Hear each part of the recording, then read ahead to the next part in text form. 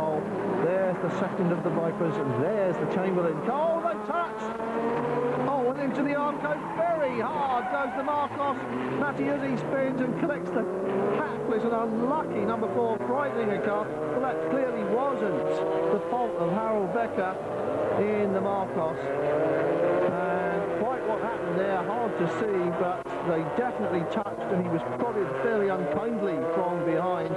And that Marcos is going nowhere. It doesn't look as if the Viper is going. That tells you everything. Well, good job we can't hear him, otherwise we'd have to censor this.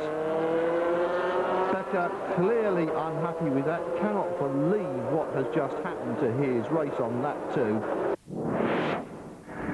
Here it is again on board with Jürgen von Dartzen. The brake lights going on as they go on towards the chicane, but long before that, long before Becker had touched the brakes, there's bits of car all over the place, and as we saw, that number 4 Porsche of Palmberger also caught up in it. Here it is again, just poked up the boot and into the Armco, bodywork everywhere.